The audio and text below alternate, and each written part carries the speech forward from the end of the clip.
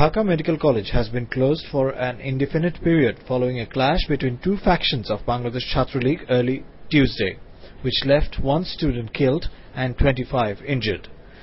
BCL leader Abul Kalam Asad Rajib, who was beaten and thrown out from the second floor of Dr. Fazle Rabbi Hall by rivals, died at the Combined Military Hospital this evening. Students vacated the halls following an order of the authorities. Students said the clash erupted at about 1:45 a.m. at Fazle Rabbi Hall between Rajib and former BCL leader Bidyut Borua over establishing dominance in the hall. Injured students held Bidyut Borua responsible for the incident. He was thrown out from the second floor after being beaten severely. It's not me alone. All the students of the college are sure about the involvement of Bidyut Borua behind this clash.